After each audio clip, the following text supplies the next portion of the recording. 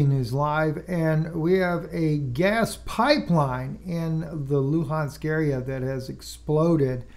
This is being reported in Russian media, and of course not a lot is being said as of right now. I know that it's going to be blamed on Russia, just such as what the very guy that originally commented on this, Mr. Bill Browder, he was sitting there saying that it doesn't look like it takes a whole lot to realize that Putin orchestrated in 1999 a bombing of the apartment building in Russia and blamed it on the Chechens and started a brutal war against Chechnya, which got him elected president. Not hard to see the similarities of the supposed attack on a crucial oil pipeline to justify war with Ukraine. Now, the thing is I happen to know some people there in Washington directly know what's going on with the situation in Ukraine and with Russia. And we know that, yes, there is a very real possibility of war, and a war that could come right to our doorsteps. But a lot of this has to do with all those illegal activities going on by Joe Biden and his son, as we see in this video clip right here. And I'll play it again for you. I played it last night. I'll play it again. This is where he talks about cutting out that loan guarantee, 12th, 13th time, boasting about it, right? and Listen I up. was supposed to announce that there was another $1 billion loan guarantee. And I had gotten a commitment from Poroshenko and from Yatsenyuk that they would take action against the state prosecutor, and they didn't. So they said they were walking out to press. State prosecutor was going to investigating the company his son was involved in, gas company. The president said, I said, call him. I said, I'm telling you, you're not getting $1 billion. I said, you're not getting $1 billion. I'm going to be leaving here. And I think it was, 6 hours? I said, I'm leaving in 6 hours. If the prosecutor's not fired, you're not getting the money. Oh, son of a bitch. Got fired. Nothing to check. Nothing to check, huh? Nothing to check. That's exactly right. Nothing to check. Yeah, there is a lot to check. So when I see a guy like Bill Browder over here saying that Russia just orchestrates all this, and then you see over here Joe Biden is making sure that the man that's investigating the company where his son is getting some huge hefty kickbacks on one of these gas companies there, and knowing that all the kickbacks continue to go on, and this is part, and by the way, you guys, we don't get to see everything that's in the transcripts that happened between President Biden and President Putin at their last meeting, where Putin would not even meet with him face to face. He was so angry about the way that Russia is being treated, was sick and tired of having to make all these hefty payments that he knows it goes to Biden and his son. A lot of those revenues in the tunes of millions of dollars of kickbacks they're getting. And they want to brush us all up underneath the rug, right? And then you get this email scandal here where Hunter Biden has given an email, and they're talking about having to pay out cash and stuff like that for blackmailing and all this kind of good old stuff here. And of course, the natural resources of Ukraine, all this is involved in it. And the government by the general prosecutor about ready to blow the lid off of all this. And then we wonder why we're about to go to war with Russia. Think about it, friends. Think about it. And now suddenly we have this gas pipeline going up in smoke in Luhansk. And of course, if it's in Luhansk, it's easy to blame it on the Russians, right?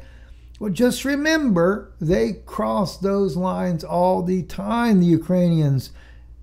Easily they could blow up that pipeline. Easily they could blow it up. Cause Russia more problems on top of it. Not to mention all the money they got to pay out. Now they got to go out and repair a pipeline, too, that's going across Ukraine. Makes you wonder, doesn't it? Makes you wonder. Anyway, Putin tells Ukraine how to end Donbass war. The Russian president has called on Kiev to hold talks with the separatist leaders.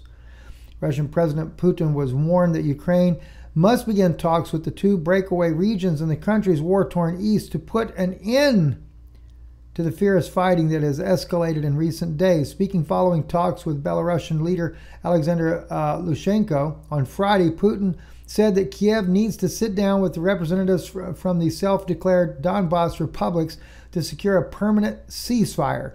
The guarantee that peace can be restored comes with the implementation of the Minsk agreements. The Russian president said all Kiev needs to do is sit down and negotiate table with the representatives of the Donbass and agree on a political, military, economic, and humanitarian measures to end this conflict. The sooner this happens, the better, he states. Listen, what's going to happen, though, if things doesn't quiet down pretty soon, we're going to be in a world of mess. Huge world of mess. And this is not going to be funny whatsoever there.